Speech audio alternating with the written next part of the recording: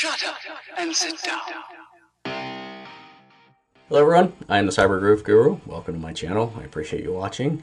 So this is just a quick video about a project I've been working on for a while now. I actually designed a holder for some desiccant for my 3D, where I keep all my filament. So this has been going on for now about 2 weeks. I designed the initial thing in actually a week and a half ago or so, and I just didn't get a chance to print it until the other night. So I'm going to show it to you here real quick. So this is it. It's a two-part print. Well, I printed it all at once. You can see it's, well, big. It's 100 millimeters diameter with a lid that screws on top.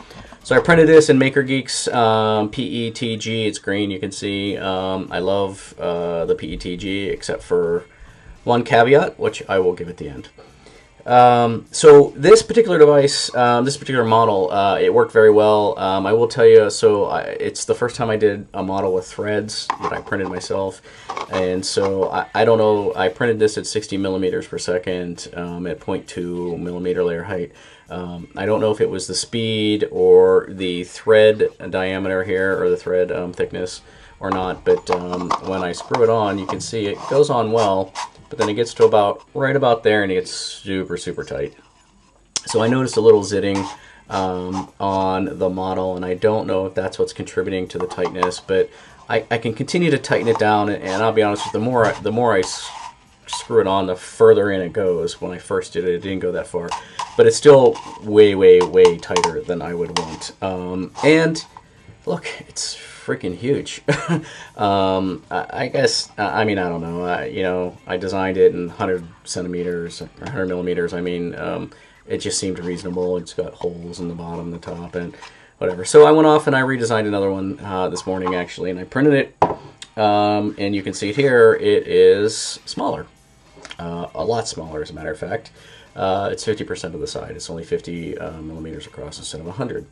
And you can see there's no holes on the bottom. So this one I did with a significantly thicker thread wall than the other one, and it goes together like butter. It is amazing. I love it.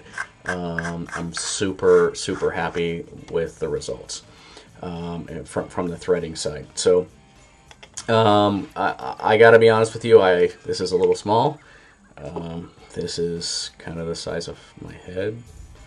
So I think I'm gonna go in between, maybe 75 millimeters and go from there.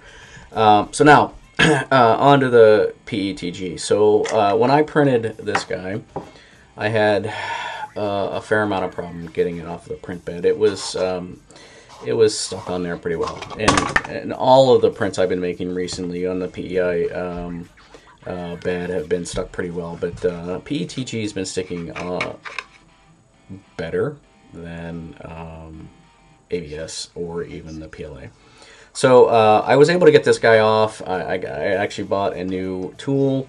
Let me show it to you here. It looks like this. It's just, I got this at the Lowe's, but you know, big box store. It's meant to take tops of paint can thinners off. It's got a nice little kerf on it. I think you can see that there. Yeah. So it actually works very well. It's super, super strong. The spatula I was using before worked. It worked well for the PLA and whatnot, but it was having trouble getting some of these guys off, especially this one. So combination of a small little screwdriver and that guy, I was able to get it off. So this guy here, this is where the fun begins. So got the top off using the new tool fairly easily. It didn't really mar it too much, actually. It's scratched. I don't know if you can get the light that you can see right there, that nice little scratch. Yeah. When I was taking the bottom off, I kind of got the knife under, or the thing under it, and was pushing on it, and I heard it breaking loose, and just as I was saying, hey, I think my hand's probably not in the right place, it broke free and jammed right into my hand. So imagine this guy going directly into your hand with as much force as you can apply to it as you're trying to get this thing off the print bed. There's 3 stitches under this bandage. I spent an hour or 2 in the ER having them put me back together. So this is a cautionary tale. I watched the video. I think it was Angus from Maker's Muse on the dangers of these guys. Look, I always knew it was a possibility. I can't say that I thought I was going to be different than some other folks, but I'm not. So look, it just be careful. That's all I'm saying. What's Joel Telling saying? Love each other more, give hugs, whatever. Be careful out there. Be careful out there. By the way, if you get an opportunity to get this tool, it's actually fantastic for removing things. It works really, really well. But it's pretty darn unforgiving and whatever. So what I can tell you is be careful out there. It hurts. It doesn't hurt a lot, but it is not comfortable.